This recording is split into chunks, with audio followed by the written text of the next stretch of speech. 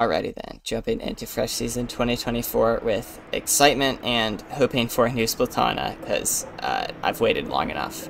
And also, I saw on the thumbnail that we have a umbrella that looks like Marie's, so whether I like the umbrella or not, I have to use it because it's Marie's umbrella. We got not a new special, that's just, okay, new Squiffer, 52 Gal, Flings a Roller. We had a new Dread Ringer, I think, as well.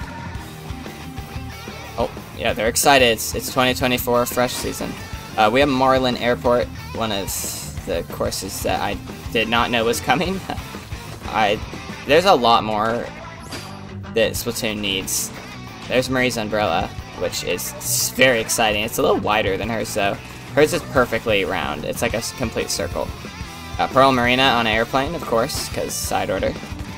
Dowser Dualies. This is a new type of dually.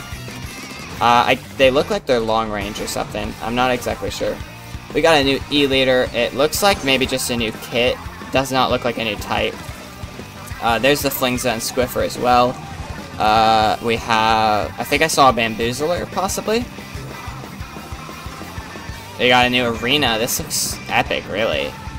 We got like the Salmonids in the background looking at us.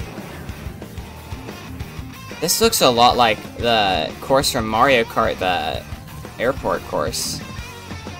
And new bombs. Is this a new sub or a new special? Oh, it's a Fizzbang new Splatfest feature. So it's like a new Splatfest thing. Okay, that's gonna make Splatfest a little bit more interesting. Fresh season, March 1st. And we're not done. And it's side order. Okay, definitely a lot here. I mean, the graphics in this game look so good. I don't know what they did, but side order looks better than normal Splatoon. I don't know, it just looks really good.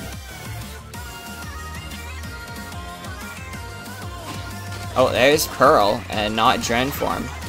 Maybe only when we go in courses they shoot a drone.